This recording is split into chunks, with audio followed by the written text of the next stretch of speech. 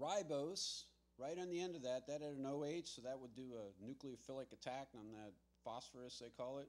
So this O was probably the alcohol on that, so that popped up on an enzyme will push these together. But see how cool it is. I mean, you've got the dog walking the 5-carbon dog out there, so that's like, you know, just a weak chain link. Then you got this big heavy 3-ring structure here. And what's its job supposed to be? You got the double bonds here. From an enzymatic reaction of breaking chemical bonds, it's going to take 2 electrons and 2 protons. So it's equivalent of an H2 molecule, like H2 gas molecule. 2 protons, 2 electrons. So this Flavin goes to a single bond, so it gets the H with the electron there. Here, it's not drawn, but it should have another H with an electron on it.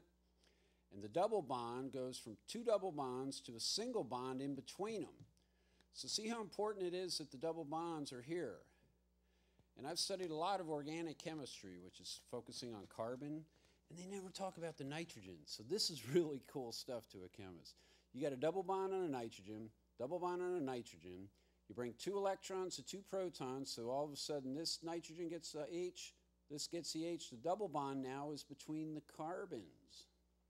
So see here now, we got the fat centipede. There's different ways of naming these things. One was the FAD plus. So if it's got the plus, it means it hasn't been, boy, the terminology is confusing, hasn't been reduced yet. If the electrons are going there, it's reduced. If they're taken away, it's oxidized. So there's 10 different words to describe the same process. I should do a little thing, just follow the bouncing electron, because that's where they're going. You got skinny riboflavin centipede. When it's fat, it's been reduced. So see again, there's something they name and it's the opposite again. If it's reduced, it's fatter. It's got more electrons and they call it reduced. It's complicated because it's reducing the positive charge. I mean, you always got to think a step beyond of what you're talking about in science, so that's where they lose the uneducated. But it just takes practice. Practice at the terminology and you'll get it. Because this, if you learn this, this is where everybody in university level biology just memorizes FAD plus to FADH2. Well, you know what? If you can picture what's happening here, this is what's telling you the reaction. So you know where the 2 electrons are going. Well, look at this. This is where the art comes in.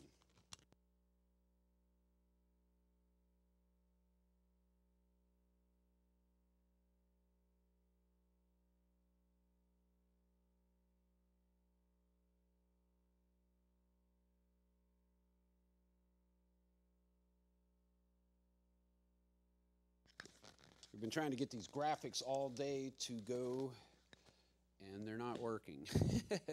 So again, here is the NAD, and it's a plus. It's nitrogen actually. 1 bond, 2, 3, it's delocalized 4, so they call it 4 bonds.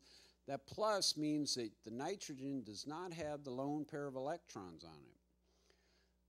And this is actually NAD. See, I'm glad this did come up actually, because this is the other electron carrier. We had the flavonoids, which will come from B2 vitamins and that. Well, nicotinamide, the B3 fish, is a precursor to this. It's not as delocal. I'm sick of using these technical terms for you guys. I just want you to see the cartoons and get it. So in here, you've got this aromaticity. There goes the big words again. You got these double bonds, okay? You got the carboxyl with a nitrogen on it. So double bond, whenever you see the double bond, you got to think there's pi bonds up here. This ring, they draw it flat. It's flat looking out on it in space, but there's electrons up. So there's like a ring of electrons spinning around, top and bottom, give them negative charge up there. When you take, in this case, it's 1 proton with 2 electrons. The other is 2 protons. So you can't draw it H2, you can't draw it H. you got to know the number of electrons and draw them in there. Nobody does it, but it's the only way to keep track of it. So NAD plus, that's the enzyme ready to happen, right? You break down something or you're building it, you need to move some electrons back and forth. If it's not using a flavin, it's going to use the NAD. So the NAD plus, this is ready to take them, right? Electrons, it's even got a plus charge to say, come on in. So in this ring is where it'll take them again. This nitrogen in particular, the one that's bound here, this can be bound to an adenine here. Look at this. There's a ribose on holding some more stuff out here through the phosphates. So do you get a feel for how these molecules, it's the phosphates that connect them, it's the sugars that hold them together, and then it's the side chain out here that's doing all the work. So you got the same phosphate connectors, you get the same carriers, the ribose sugars, and then this is where it's happening. Double bonds out there, bring in a couple of electrons, you're going to end up with single double bonds. It's not going to be aromatic where everybody's sharing them. It's just going to be these. Now what I want you to see too is, remember this carbon I was saying, it's got those pi bonds up there in 3D space? Well, all of a sudden when this double bond is next to that, it's going to share along through this carbon. So you can almost picture the oxygen, carbon, carbon, carbon. All this has a 3D electric charge out there in space going up on it. And now it's just got protons out there with a flat carbon-to-carbon bond there. Out here another double bond, so there's a pi bond up there. And here's an electron pair. So this could actually kind of be dissociated through here. This is where it got really confusing in the chemistry classes, because when you looked here with that nitrogen, you can't just assume that this is like benzene. You can't assume that the aromat, I'm using those big words again,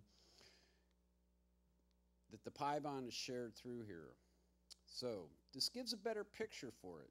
You're following a proton and two electrons. Where are they going to go? Well, there's the H, the proton, and how's the proton bound? It's bound by a pair of electrons. So when both that pair hits that carbon, all it does is make those pi bonds split to both sides.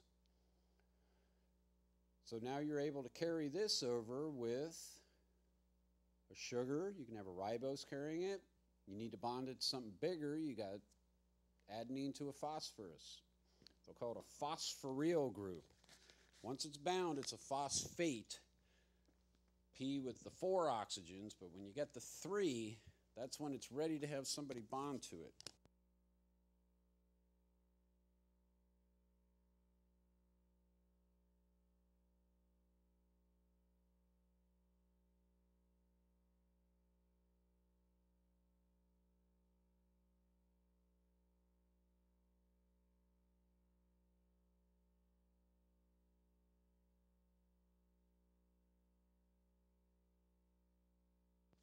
So we're back to the flavin here that I wanted to show you. This is where the art comes in. I think it looks so cool. If you can draw it in a way that it really looks, it'll lend some authenticity to the cartoon of it. Okay, we're going to do it this way. On the side chain here, remember there's the 3. That's the benzene. That's the one we're not concerned with. But down here we had the double bond with the nitrogen. So this is a pi bond up in space. Over here on the oxygen, the pi bond is up in space. So this is going to get an H. I guess we can come over here. That's the one that got cut off. But the same thing happens down below. Over here, that nitrogen, instead of having a double bond, gets a single bond to a hydrogen. So that's one of the hydrogen with that. This being the flavin, this isn't the NAD we just looked at because they're all out of order and none of the artwork is even fitting in the screens, but I'm doing the best I can for you. H and an electron, so that's going to be another bond. So there's one on that end and the one up on that end, which now takes those double bonds from the sides. Remember, there's one out there that's out there. Now it's between these carbons. So I just think if you draw the double bond in there, it's bringing more life to it. And I actually, I ought to just show the one I drew with the pen because it looks better than the fancy art